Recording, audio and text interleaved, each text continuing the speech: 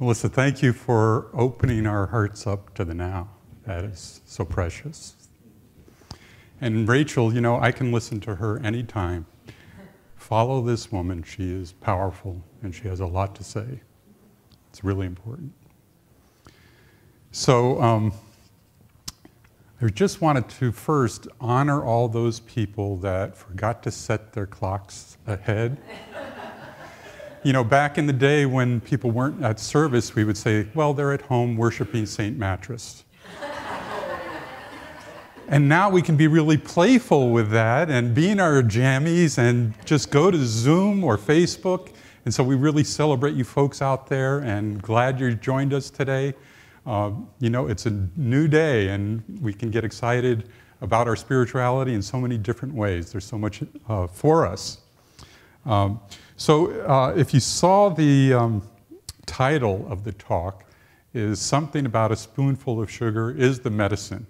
Now, our home organization brings us these outlines that are planned a year in advance. And so we really don't know what they're going to be and in what context they're going to be. And so there was some consternation about play and humor with what's going on in the world with the Ukraine and all the suffering with Russia and Ukraine and everybody else in Europe. And so that's always the challenge of the minister, you know, is if God is so good, why do people suffer? And linking that with a message of humor. So that becomes, you know, a difficulty. And there was consternation among ministers about how are we going to do this? And, you know, the reality is we have to support Ukraine and Russia however we can and the suffering that's happening there. At the same time, if we are to focus on peace, we have to look deeply at the unpeaceful parts of ourselves, because that's really where the solution is. And as Rachel so eloquently said, play and laughter can really break that up and release it. I remember in our home, we had Reader's Digest. I don't know if any of you had Reader's Digest in your home. And I was always anxious every month because I would go immediately to this section, I think it was called Laughter is the Best Medicine. And there were a couple of other sections all about jokes and laughter. And I don't know why, but I was really drawn to that. I don't care what else was in the Reader's Digest, but I had to check that out. Because there was something inside of me that knew that lightening up things was really important. So, as I said, it's really difficult to combine humor from the podium. It can be a really tricky thing. So I decided today to just stick to the basics. So I want to tell you the story about how Siddhartha was inspired to become Buddha. So if you don't know, Siddhartha is the name from a book by Hermann Hesse called Siddhartha. And it's the story of a Hindu prince that was isolated in his castle, and he could look out and see the rest of the town, and he always wondered what's on the other side of the wall. And he was told all sorts of stories about how horrible it was and all that. So anyway, he decided to check it out for himself. And what he saw was the squalor and the poverty and how terrible it was. And at the same time, he saw joy and laughter and all of those other things that people are about. And so as he went about looking at the slums and looking at all this, he decided to renounce his title and give up all his wealth to just focus on people. And so it was really exhausting to walk amongst the people and see both the sadness and the joy and everything that was happening. And so as he's going along, one day he sees a food stall and they're making food, and he's really excited about seeing that and the diversity and variety of all the food that was available. And he was just so overcome that he just wanted to taste it. And so he put his order in, and do you know what the order was? Make me one with everything. You can laugh. And that's what inspired him to become Buddha. But I'll be here all week, folks. You know, I tried that once in our center in Florida. And I said, I'll be here all week. And one of our practitioners stood up and said, well, we won't. But, you know, Jack was a practitioner. He was a great practitioner. He was a Vietnam veteran, Air Force veteran. And he just passed last year. And so I just want to honor him with that. I'll be here all week. So I like to think that Jesus was actually a stand-up comedian, like George Carlin or Lenny Bruce, you know, anti-establishment. And so he pissed off the Romans, the Pharisees, the Jews, the rabbis, frequent targets. Even Peter, he said, you know, if you wake Peter up in the morning, he won't even remember your name. But I don't. Oh boy.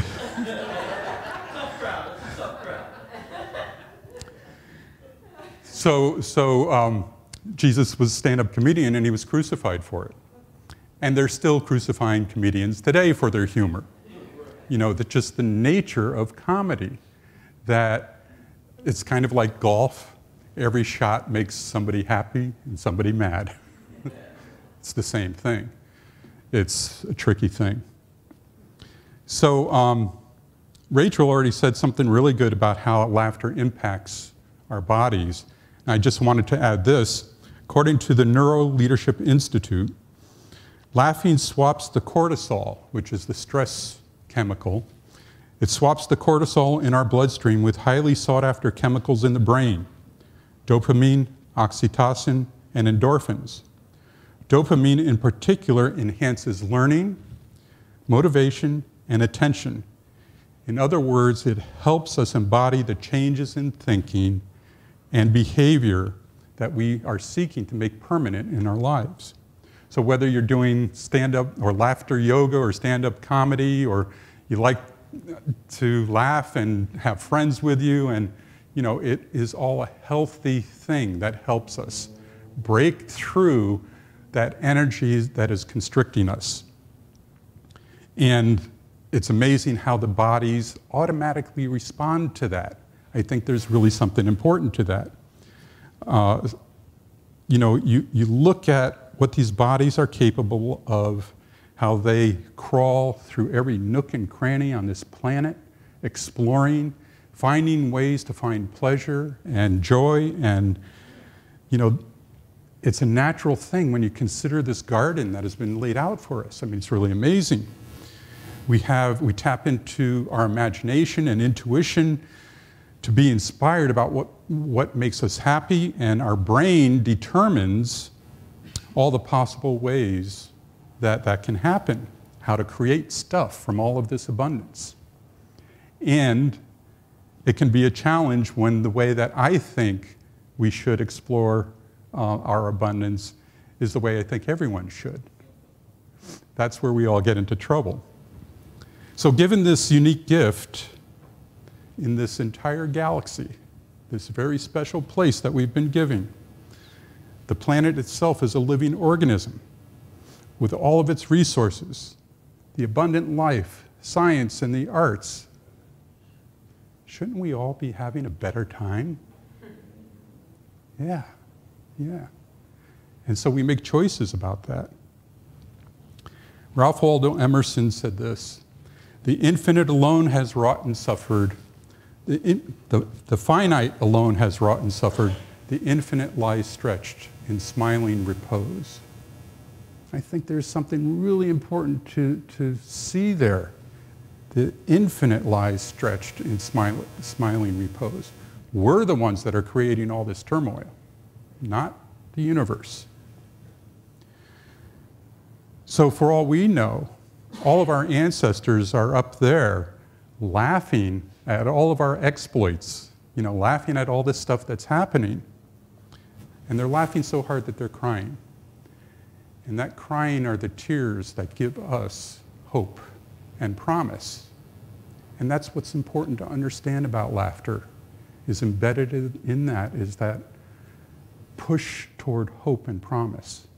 That's what we're here to do, is lighten up. So we have to find a way to do that in order to be enlightened. And I think Emerson nailed it with the smiling universe. And, even the Buddhists have smiling depictions of Buddha, right? And that really fills my heart when I see a smiling Buddha. The depictions of a smiling Jesus, not so much. So now I have the Buddhists going after me, the Christians going after me, the comedians going after me. And I guess what that means to me is that we have an untapped capacity that we aren't really even familiar with. William Blake, the 18th century mystic, said that, "How do you know but that every bird that goes the airy way is an immense world of delight closed to your senses five?" I just love that. How do you know but that every bird that goes the airy way is an immense world of delight that we don't even know about, that we can't even experience? So what is that delight that we can tap into? I think part of it is intuition, inspiration, trust, faith. Those are all things that are beyond our senses, really. And all of those things nurture not just our bodies, but our imagination as well. And that release into our imagination can create things that we're not even aware of, but that we desperately yearn for. That yearning for something greater to happen in our lives. We're told in the Bible to be like little children, right? And in Matthew 18, it says this: "Truly, unless you change and be like little children, you will not enter the kingdom of heaven." Unless you change and be like little children, you will not enter the kingdom of heaven. And here's what Ernest Holmes had to say: "The laughter of a child is as important to the universe as the creation of a planet." This is how important this stuff is. So if we're not doing that, being like little children, what the hell are we doing? Right? Our minds come up with all this rationale about how we're supposed to live, and it's much simpler than that. It is. And we can come up with all the reasons why we can't be like little children. And they're good reasons. I mean, that's why we're here. We got to make things happen. And yet, the things that can happen are much greater than that if we tap into our imagination like kids do. So I'm going to tell a story about my wife. So we were co-pastors, so we'd get ready for church, every Sunday. And on the way to church, she would insist that we do treatment. And I tell you, sometimes that was just really irritating. Because I would be enmeshed in my not enoughness. Are there going to be enough people there today? Is my talk going to be well received? All of this stuff about not enough. Are we going to, is the collection going to be enough to pay the bills? So you're all familiar with that. And so I would, reluctantly say, okay, well, let's treat for a full house today. And so we treat for a full house. And the next week, she would insist again, let's do treatment, while we're driving on the way to the center. So I make a big sigh and say, okay, today I want my talk to be well received. And we do treatment. So after a while, I knew what was coming. And even though I still had some exasperation about having to come up with something, I would say, well, it's your turn. She said, no, you have to come up with something. I finally said, I want happy people. And from that moment, each week, all we did is treat for happy people. And that's when our ministry really took off, because we just focused on that. And we didn't really change anything, we just changed the treatment. And that's how it works, is to lighten up in order to become enlightened. It's a simple concept, really. Ernest Holmes, whether he actually said it or not, I can't give you where it's from, but he said, change your thinking, change your life. You know, and we all know that. It's interesting that Fenwick was focused, his older brother, was focused on feelings. And I wish we had adapted that, change your feelings, change your life. And it's probably change your thinking and feeling and change your life. But there's something there that we have to get our heart into the change in order to change our lives. And that can often be done through laughter, through play, through humor. Abraham says, you need to find a way to feel better. You know, the changing your feeling is a movement of emotion. Changing your thinking is a movement of mind. Whatever we do, we got to move toward a place of feeling better. That's the real challenge, because we can get just stuck in a place that it's called a vicious cycle. In corporations, we talk about vicious cycles and virtual cycles. And the challenge for a corporation is to build a virtual cycle so that people can be empowered, et cetera. So I want to tell another story about Kath, my wife, and my mom. So as many of you know, my mom made her transition January 29th. And before that, all of the siblings, we were stuck in this place of hoping that she made her transition, and at the same time not wanting to let her go.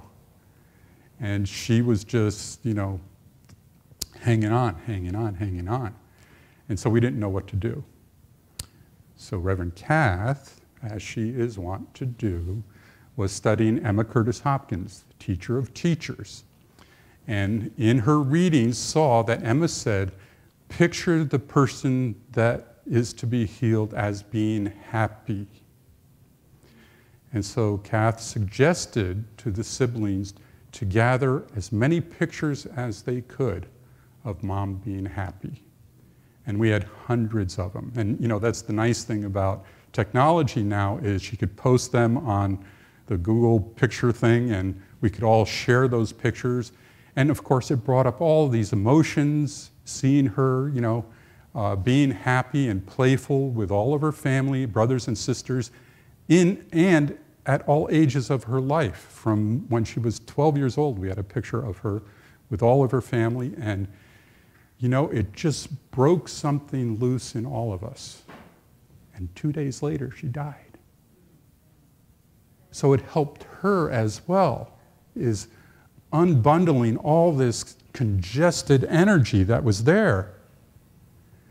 And I got to say something, though. How did Kath know to do that? It's I call it a spooky entanglement, a quantum entanglement. And what I find is she shares that with my sister, is this entanglement that can't be explained. And I think it's something about sisterhood. Something that women tap into that men know nothing about. Seriously. So we say that, the energy gets stuck, and to change our feelings unsticks the energy. I like talking about it in terms of energy, because to me, that's what it feels like. Emotion, energy, whatever it is, we've got to keep it moving. And changing our feelings changes our life, because the kingdom of God is at hand. What that means is it's not in the sweet beyond. It's at hand. It's right here in front of us. The resources of the entire universe are right here in front of us. The kingdom of God is at hand. And it says in the Bible, seek ye first the kingdom, and what? All else is added. So seek first the kingdom, be like little children, and all else is added. That means be playful, be happy, find a way to move that energy that's constricted into something that just puts a smile on your face. It breaks up the contemplation of whatever condition we're in, right? Because it's easy to just stay in that place of contemplating all of the conditions and situations, especially now with everything going on in the world. How easy is it to get sucked into the contemplation of conditions? All we need to do is pick up our phone and it's right there available for us, right? And so how can we diminish that? Well, stop picking up your phone every 5 minutes. You know, how many family meetings have you been in where, you know, we're focused on that? We've got to break out of the contemplation of conditions, break up that toxic thought patterns that just make it impossible to look at your neighbor, at your friend, without all of that stuff being in the way. It's so hard to have an exchange of energy without that getting in the way. And that's what we're here to do, is exchange that energy.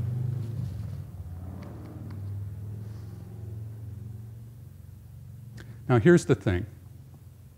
We want to be able to go out and play with each other and experience, you know, go out to breakfast, lunch, dinner, whatever, share going to plays and all of those things that bring us together as community. It's really important. And at the same time, to recognize that when you do that and you're breaking these toxic thoughts, because that's what's happening, you know, you're moving your energy, there's also some residual energy left that very often can look like not enoughness. Oh, I'm not as happy as you appear to be. I wish I could be like that. I wish that my significant other would come to the center on Sunday because they're missing out on what is happening here. Does that make sense? There's energy there that needs to be looked at deeply, which means that we all have to develop a skill to be able to hold that energy for whoever we're with, to make a safe place where they can feel vulnerable, that they feel that it's a trusted space, that they are treated with respect in terms of what they're saying is valid. Because it's so easy to do a spiritual bypass.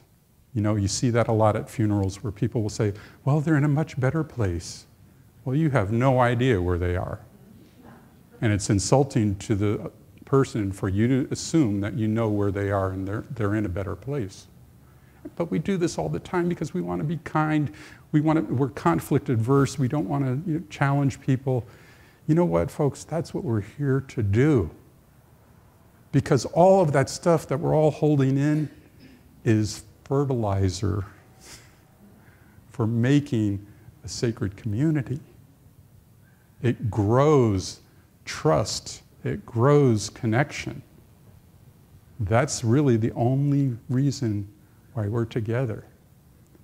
And that's what it builds a place where an organism can grow naturally. And so an organism needs fertile soil to do that. And that's what we all are here, is we're building the fertile soil so people can come in here and feel safe and say, I want what you got. I want what's happening. I don't know what's happening here. I don't understand it. And you can say, I don't either. I was a mess when I came here, but let me tell you how my life has changed. Don't talk to them about the science of mind. Talk to them about how your heart has opened and expanded and you feel that you're experiencing a greater life than you ever have before. Because that's the message that they'll hear. And that's the message that we want them to hear. So all of these things are values that we focus on, that I've been talking about.